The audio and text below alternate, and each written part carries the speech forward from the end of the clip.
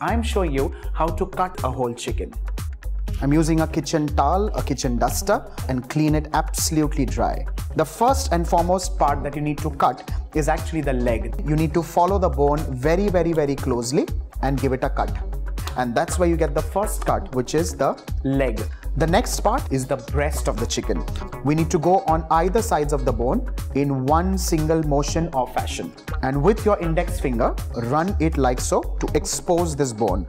Very close to the bone again, you start releasing this. That's how you get the breast of the chicken, which is boneless. Next part, which is the supreme. With the help of a knife, again jiggle as close to the bone as possible, and that's where you get all the tenderloin. The next part is the wing. Let's move on. Round around the bone like so, and that's where you have a very clean cut of a wing.